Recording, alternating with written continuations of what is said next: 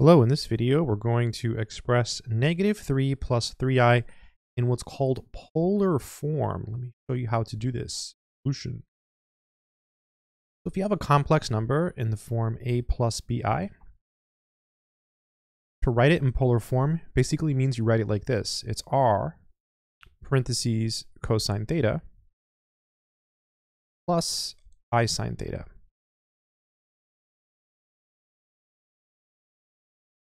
So in this case, r is the square root of a squared plus b squared. So these are the formulas you would want to memorize in order to write something in polar form. There are more formulas. This is kind of like a bare minimum way to do it, which is the way I prefer to do it. It's less memorization. So a here is going to be -3, and b is going to be 3. And so now what you do is you just take these numbers, the a and the b, and you plug them into your formula for r. This is equal to square root of, so a is -3, so it's -3 squared, plus, and then b is 3, so it's 3 squared. That's equal to the square root of, -3 squared is 9, and it's positive. 3 squared is 9. 9 plus 9 is 18, so we get the square root of 18. So r is the square root of 18. And it can be simplified. You want to think of the largest factor of 18 that's a perfect square. That would be 9. So this would be square root of 9 times the square root of 2. And the square root of 9 is 3, so this is 3 root 2. So r is equal to 3 square root of 2. I'm going to put that in a box because that's important. So r is called the modulus of the complex number. It's the distance between the complex number and the origin in the complex plane. Now we have to find theta for our formula. So what I like to do is I like to write down our actual complex number again. So -3 plus 3i. And then you set it equal to r, which is 3 root 2. Right, just using the formula up here, a plus bi equals r times cosine theta plus I sine theta, parentheses, cosine theta plus I sine theta. And again, you can memorize the formulas for sine and cosine, or even use the tangent function and draw a picture. I just personally prefer to memorize as little as possible. And then we can distribute the 3 root 2. So this is -3 plus 3i equals, we have 3 root 2 times cosine theta plus, and then we have 3 root 2 sine theta. So on the left-hand side, we have a complex number, and on the right-hand side, we have a complex number.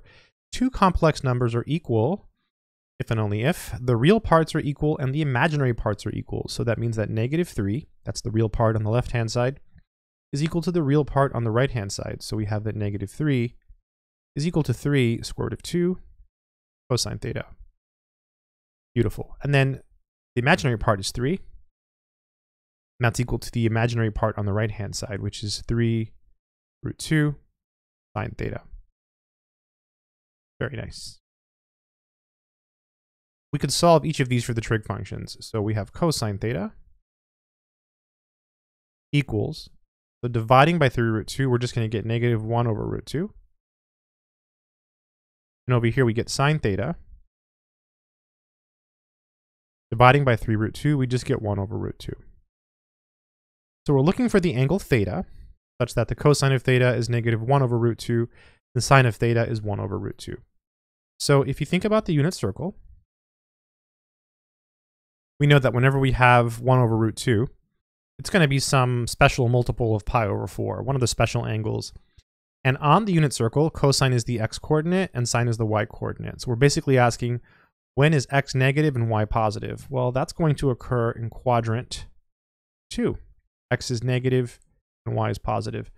What is that special angle that's a multiple of pi over 4? Well, it's this angle I've drawn in white here. And this angle here is pi over 4.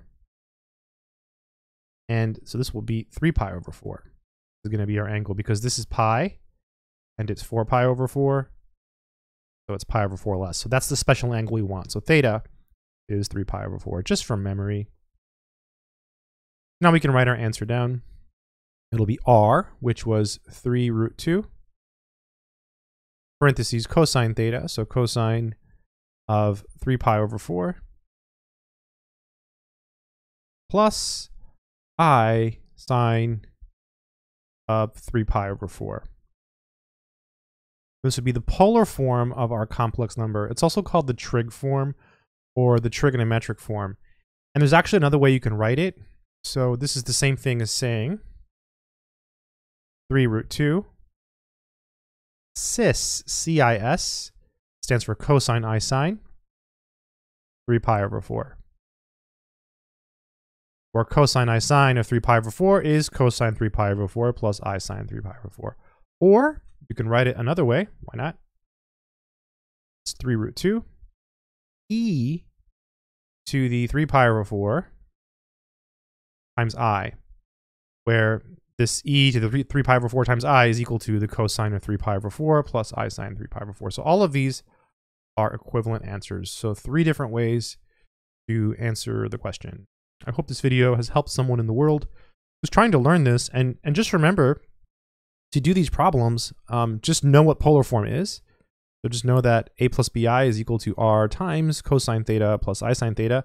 Know the formula for r. And that's it, right? That's it. Because you find r, and then you basically plug it back into your polar form, which we did right here. And then you just solve for theta, right? By distributing the r and then setting the real and imaginary parts equal to each other. And I think this is the best way to do it. You can use the tangent function, but then you have to plot the points, which is always good to do. But by doing this, you're essentially thinking about where the point is because you're thinking about the unit circle and you're saying, oh, okay, it's over here. So yeah, many ways to do the problem. Hopefully this has been helpful to someone. Good luck.